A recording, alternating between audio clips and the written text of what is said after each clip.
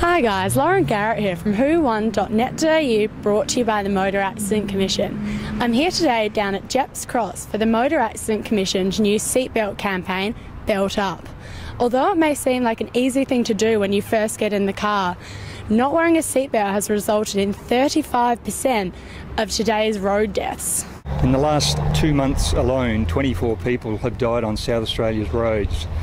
5 of those people that died were not wearing seatbelts. This morning the Motor Accident Commission is launching a campaign urging South Australian motorists and passengers to belt up. We know that 98% of drivers and their passengers do the right thing, but we continue to be appalled by the fact that 35% of fatalities on South Australian roads, that's more than 1 in 3 lives, are being lost on South Australian roads as a result of someone making a poor decision and choosing not to wear a seatbelt. Using a seatbelt indeed doubles a person's chance of surviving a serious crash.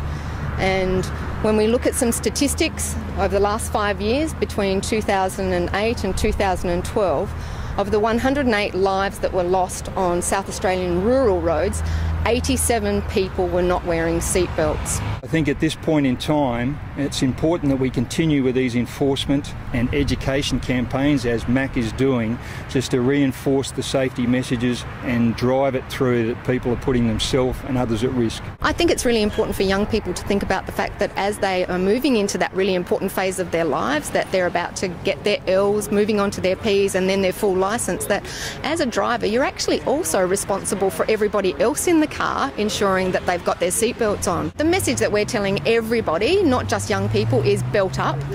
It's simple and it's easy to do, and it doubles your chance of surviving a serious crash.